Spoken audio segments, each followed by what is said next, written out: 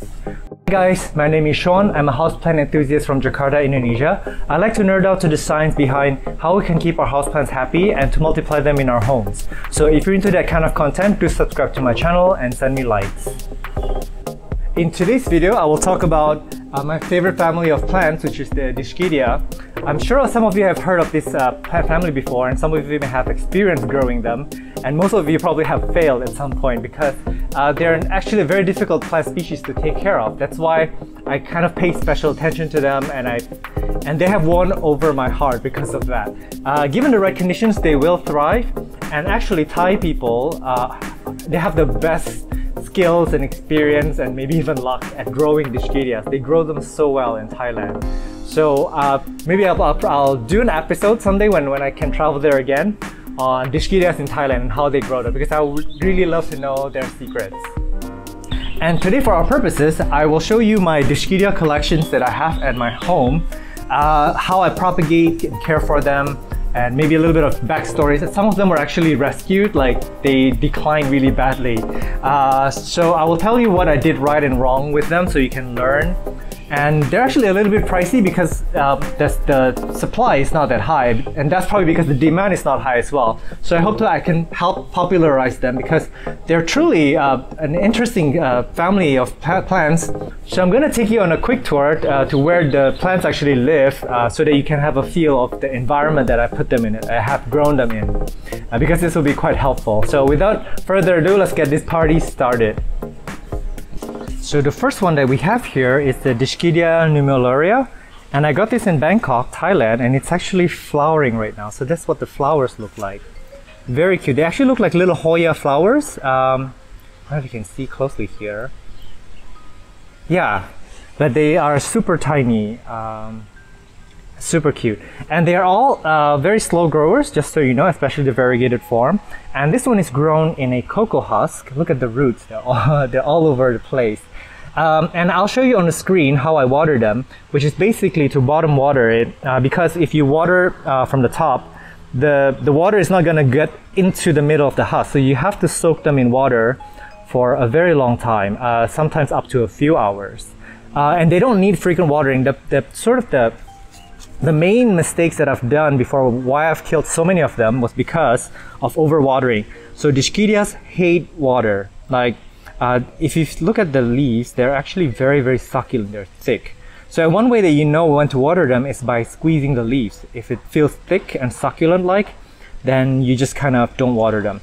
And Dischidias have this symbiotic relationship with ants, which we will talk about in the other species. So that suggests to me that they may prefer a little bit more fertilizing, a little bit more feed as well to help them grow. And next we have this beautiful Dischidia Pectinoides. I actually just bought this from Moon Hoya. Spoiler alert, a Hoya nursery tour will be coming up very soon.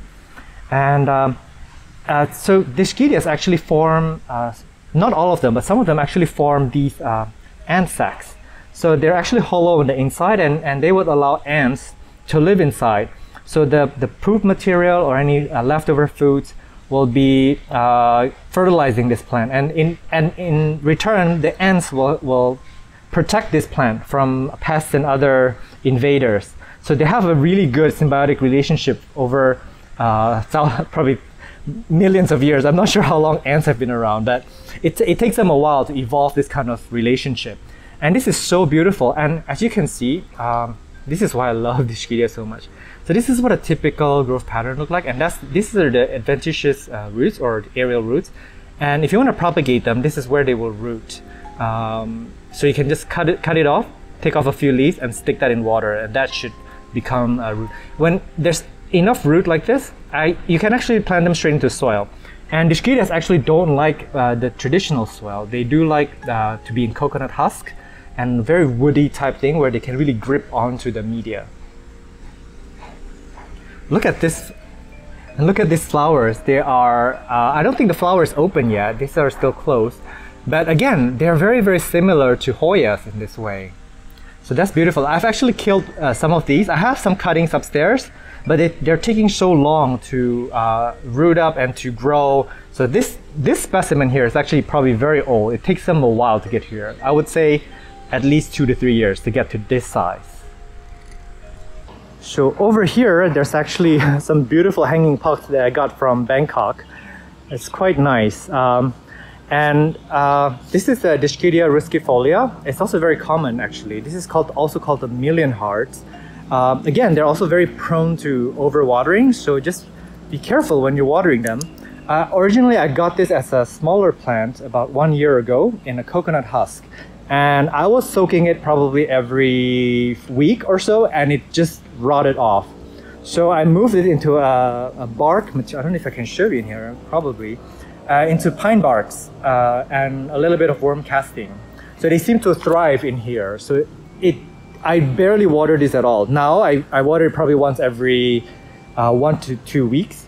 And because they have so many plant material here and there's so many roots in there, that I can actually water it a bit more frequently than before when it was still a young plant. But there's actually a little bit of a sun stress factor happening here, which is really beautiful. So a lot of Dischidias will actually turn red like Hoyas when they're given sun stress. And I can actually tell that the leaves are like right now it's really thick and full. Like I don't need to water this right now. And this one is watered the same way that I water my other Dischidias, which is just to bottom water it. Or if it rains, I will just hold off on the watering for a few days and let it be. And next to it is Dischidia Imbricata. And this is one that really wants to climb onto something. And it does form these bulletae. I don't know the right way to pronounce it. It's those, again, it's those hollow shells. That's very typical in Dischidia. I can show you the underside. This is so satisfying to watch. So it's hollow and it will cover the whole, it will just keep wrapping around. And preferably, this wants to be stuck, let's say on a tree. It just want to be shingling up a tree. This will provide a safe shelter and passageway for ants to move about. So this is how their symbiotic relationship actually works. And as you can see, it's already bleeding a little bit of sap. I must have injured it a little bit when I was flipping it over. So with Dischidias, they actually bleed a toxic sap. It's white in color. It's very similar to Hoyas, I guess. And you don't want to get that on your skin where possible. I water this guy the same way. This is also in a coconut husk. So I basically bottom water it and let it soak for a while. I tend to add some fertilizers in the bottom water mix because, as I mentioned earlier, Dischidia seem to have, in nature, they seem to get a lot of nutrients and probably nitrogen and other decomposing material from the ants in which they live with. So this suggests to me that they do want a little bit more feed than, let's say, your Hoyas. I just remembered that I've actually cut one of these off and put it into one of my moss poles to try to encourage it to stick to the moss pole and grow up on it. And what happened was that mushrooms started forming in that pot for a completely different reason. That's why I took that cutting out, and the cutting is now living in its own pot. But in the future, I would really like to experiment with taking more of these cuttings and putting them at the base of my like philodendron or monstera moss poles so that they can live together with these aeroids, because they do appreciate climbing up the moss pole, and I would want to see the shape they take. They will probably have more of these round husk-like shapes as they shingle up the moss pole. And again, I want to remind you that they cannot be overwatered. So back off on the watering, like treat them like a cactus and succulent. That's how you can have your Dischidias survive in your care. Not to mention thrive, just to survive alone, it requires a lot of patience in watering. And right here we have the Dischidia green dragon, dragon jade, Nummularioides. There's a couple of names for these. And they are super adorable. And this is very, very slow growing. And they're quite pricey. They're quite difficult to find. And the growth patterns are so beautiful. Look at how the little things are forming at the edge. Again, they don't want to be overwatered. And I exposed this to a little bit of direct sunlight by accident one time, and some of the tips actually burnt up, so they cannot be in bright light. And as far as I know, this is actually a hybrid, so yeah, I'm not sure a lot about the care. And it's living in the same coconut husk, so I do keep it on the dry side. It's given me some yellow I don't know if these are leaves or not. I guess you can call them leaves. Some of them have dried off before and fallen off, so they cannot be overwatered. And I bottom watered this as well, along with my other Dischidias. I kind of just bottom watered them all at the same time in one pot, and forget it there for a few hours. Over here we have some of the cuttings from the Dischidia Major. As you can see, they propagate really easily. So I basically just jammed some of the stem into this coconut husk and kept it moist. And I'm surprised, I haven't seen this for a long time because I haven't checked on them. But this one seemed like it's gonna be forming that rattle skull look. It's starting to curve up, as you can see. So this was not here before. These were actually small leaves, and this one's starting to curl up too. So it's gonna start to turn into this beautiful husks. Nice. And over here we have some Dischidia Ruscifolia, Variegata. I actually did a propagation video on these before. I got them as 2 tiny strands from this little pot, and I actually put this pot next to it, and I started pinning down the stems onto this pot. And then they rooted, and finally I cut it off, and now I separated it into 2 different pots. So they're really taking off. Again, this took a long time. This took around, I would say, 6 months just to get here. So I'm gonna keep propagating them until I get a really full plant. And these guys are actually quite pricey, so maybe I will be able to sell some of the cuttings. Or maybe open a Dischidia nursery, because that would be a dream. I love Dischidia so much. They're so cute. And propagating them is a bit of a challenge. It's not as easy as Hoyas. Next to it, we have a Dischidia Nummularia, which is what I showed you before actually. This is just propagates that I experimented with. So I cut these butterflies and I just kind of stuck them on top of the soil, and this has rooted, as you can see. And there's plenty more in there. I'm not gonna dig them up, but there's quite a lot in there. So hopefully they'll root up and they will become tiny plants. Also, I've done one where I took the whole strand and just stuck it on the top of the soil, which is this one. And it's been like this for about 2 months, I would say, and the aerial roots are forming. So I'm guessing that some of them may have found their way down into the moist soil, and then they would kind of propagate that way. And hiding back here, we have a Dischidia Oiantha. I'll put the name on the screen. This has grown so much for me. Again, this is a plant rescue. This was in a coconut husk media, and at that time I did not know how to water it. I was watering it either too much or too little. It was drying up, and it's also overwatering. But I rescued it and I put it in the. This is actually really thick. I haven't really touched them in a while, and this is very luscious. I love it. And I put it in just pine bark, basically pine bark and slow release fertilizer, and I water it whenever I can remember. So that's probably about once a week or so. They're truly a plant that you can really set and forget once it's established. Just again, reminder, do not overwater them. They will turn yellow, they'll turn to mush very quickly. And this one's actually given me a lot of very fully white leaves, and I need to cut these off because they're not doing anything for the plant.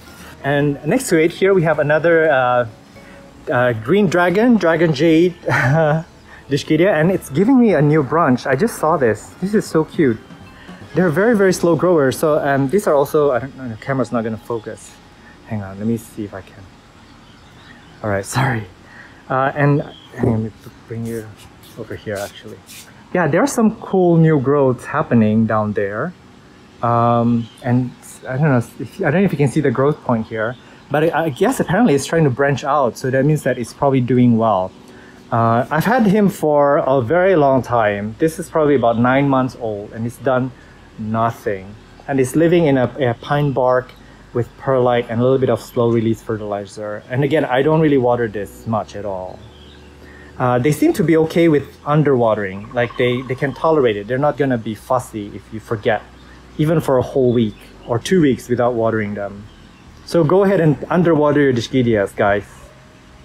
So over here we have a Dischidia Pectinoides. They have been like this for a few months now. I would say about 4 or 5 months, and it's still alive. This one's separate. It's got some aerial roots when I just put it on the top of the soil, so I'm guessing that it's rooted down.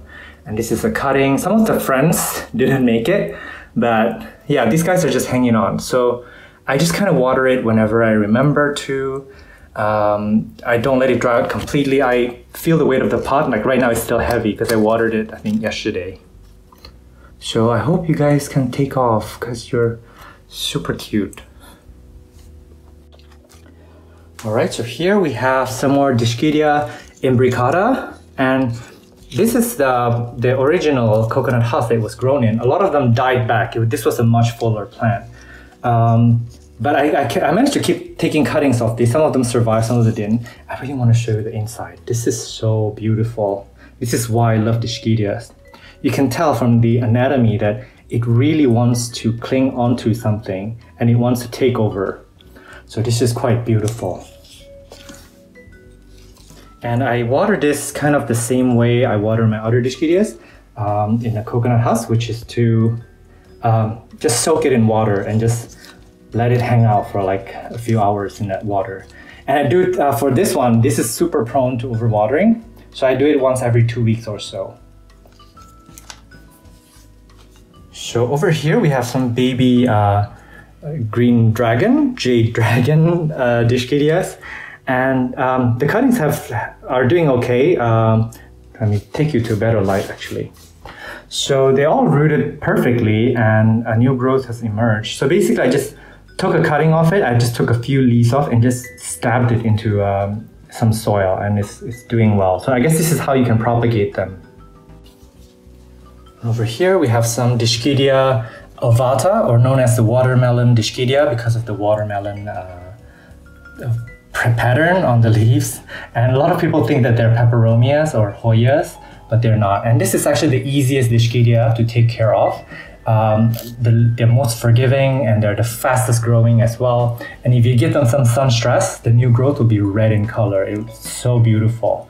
So this is actually just a cutting. The parent plant is actually not doing so well. I'll show you in a little bit. Alright, so moving this tour along, here is the parent plant of the Dischidia from before, and this is died. I have been meaning to take this off for a long time. If I took this off earlier, I would have probably been able to propagate it, but now that it's all dried up, I can't salvage this. So I'm gonna have to throw this away. Alright, so yeah, this is the remaining plant and they're actually doing well. A lot of things are growing. Sorry for the hard water stain. I did some pest control a while ago. And the growth is so beautiful. Look at this. I just love looking at it.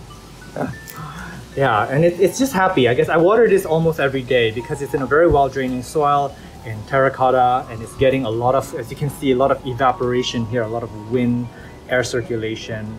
I feel like it needs a little bit more sun. I may take off one sheet because it's now getting the direction of the sun is just changing right now. So yeah. Oh my god, I just saw this. This is cute. So this is sorry, off topic, but it's an anthurium, I guess. I kept this pot. Something died in here. I don't remember what it was. So now I know it's an anthurium, I guess. How cute. Okay, so up here is the Dischidia Geri. It's named after my favorite Spice Girl. Yeah, and I don't know what to say about it. As I actually see this very commonly as hanging basket plants, and they are usually in larger baskets, which tells me that they're quite inexpensive and they're fast growers. And so far, in my case, I'm going to show you the top. In my case, they are quite fast growing and they have been very forgiving with my watering habits, or rather in my inconsistent watering habits. So I guess this is a very easy Dischidia to take care of, but I don't really think that this is the prettiest or the most interesting. Okay, so here is the rattle skull Dischidia, or the Dischidia Major. Look how beautiful. So there is one main wood stem in the middle, and I just wrapped it around in cocoa husk when I got it and just tied it around. And again, these are all hollow on the inside, and if you move it around, it rattles kind of like a musical instrument. It's super cute.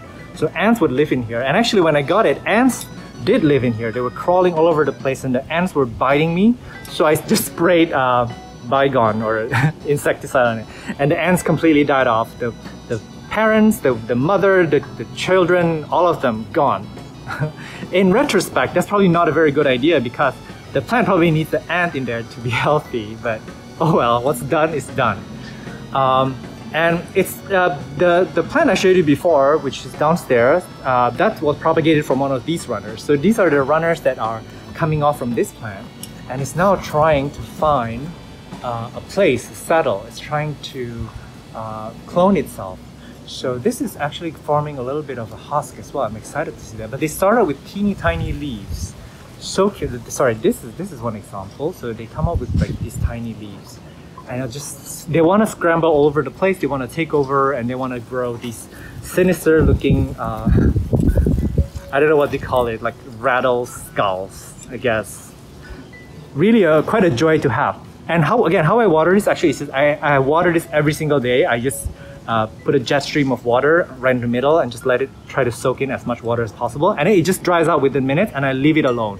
Keep in mind again that Dischidias want to live in dry conditions. They only want to be wet a few minutes a day. That's it.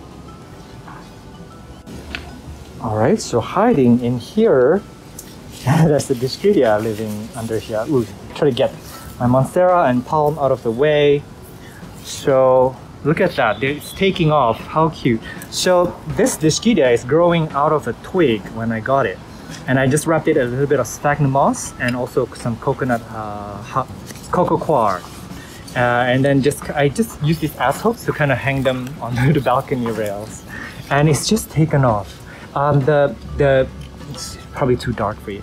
The light green are actually new growth, so this one is actually quite a fast grower in my care, and it's getting sort of medium to bright indirect light. And I spray this with water basically once a day, and again it dries out almost immediately, which kind of gives you a hint as to the kind of conditions that makes Dischidias thrive. So if you have Dischidias living in soil medium, maybe you want to think about liberating them. Look at how long this is. I'm actually going to propagate this. I didn't see how long this was until this tour. This is amazing, and I love the leaves. They're so cute. Look at, they all have aerial roots. They're like telling you, cut me, propagate me. I'm ready to take over the world. How cute. Oh my god, I adore these guys.